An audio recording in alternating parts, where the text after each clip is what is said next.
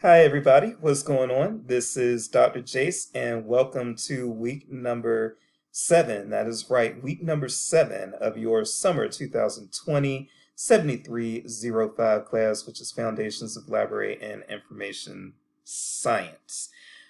I'm going to keep this quick. I know I say that all the time, but again, this one will be quick. This one I promise will be under 10 minutes because the main point that I'm going to make this time is email me with questions. Okay, and let me tell you why I am saying that. So, first of all, I do want to say you guys are almost at the end. You did it. You've only got 2 weeks left. It's an 8-week course. We're on week 7. You did it. You did it. You did it. You did it. You're almost there. And really, the final assignment, assignment number 6, is a pretty easy assignment, okay? So once you get through assignment 5, you are going to be sitting pretty. But you got to get through assignment 5. And assignment 5 is a headache, okay?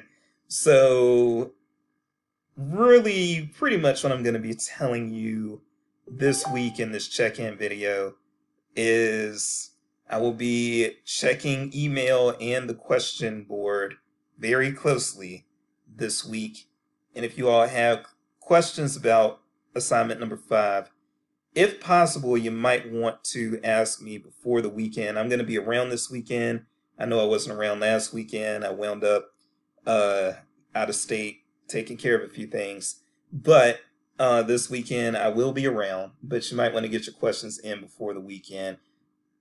Definitely don't wait till Sunday to try to tackle this assignment, but I do want to just say a couple things about it, and then I am just going to say when you have questions, ask me. Don't be shy, because this is not an easy assignment to wrap your head around. Okay, so this critical essay, this methods critical essay assignment that you have to do, for one thing, it's got a lot of instructions. However, the instructions really do, even though these instructions are long, in fact, it's 9 pages of instructions for a 1,000 word critical essay, which is kind of crazy. But what I will say is what I'm trying to do is make sure that you can identify important components of a research paper. And so there are, as you read through this, you'll see that there are 2 ways to approach the assignment. And to be honest, I think that method number 2,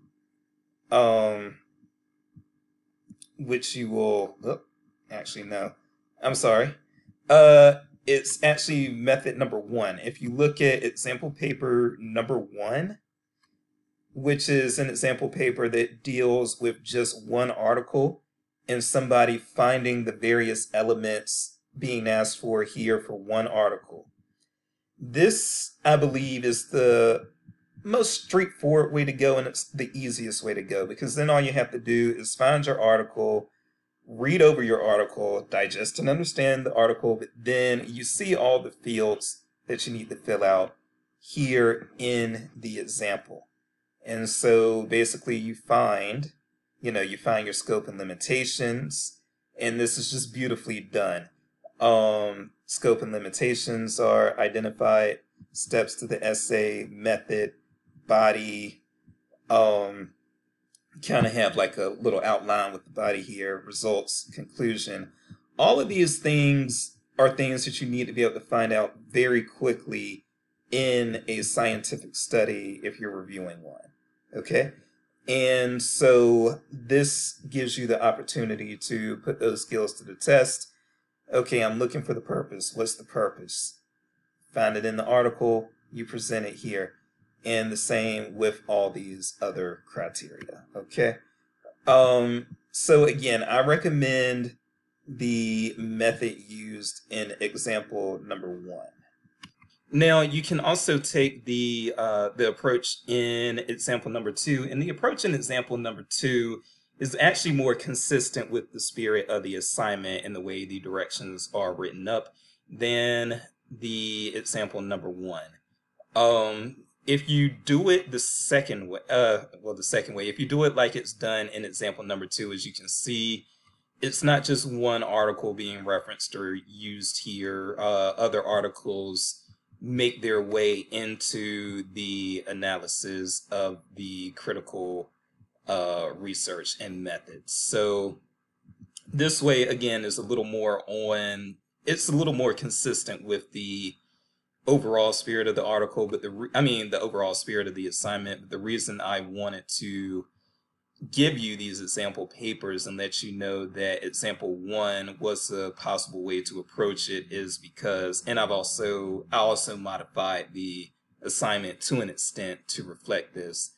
Again, if you are in a situation where you're just working with one article and dissecting and finding the different pieces and components of one article, as opposed to trying to approach what's basically a theme in example number 2, then this assignment will go a lot smoother and easier for you, I believe, if you go with the first assignment. And you really could just kind of like, you could download this example number 1 and just clear out the information about the Dropnicki, I think is how you pronounce it, the Dropnicki article, and you can replace that information with the information from your own article. And so then it becomes basically an exercise, again, of filling in fields, which you're going to be doing a lot in library practice, especially if you're a cataloger, but also if you're an archivist or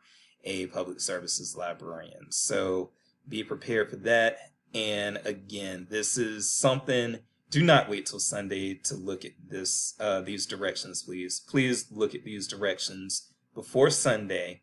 Start trying to do a little bit of it before Sunday and ask me questions as appropriate, okay? All right. Very well, very good. I, again, am enjoying this class and enjoying having you all in it.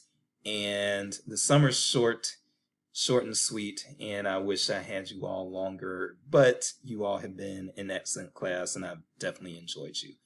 Okay, I will see you next week for a final check-in video, which will be a closeout video. And from there, hopefully you will all be getting A's. Maybe a few will be getting B's, but you're, for the most part, going to be getting good grades. And you're going to go on to be successful in this program overall. So that's my time. I'm Dr. J's Peace and Grace. I'm out later.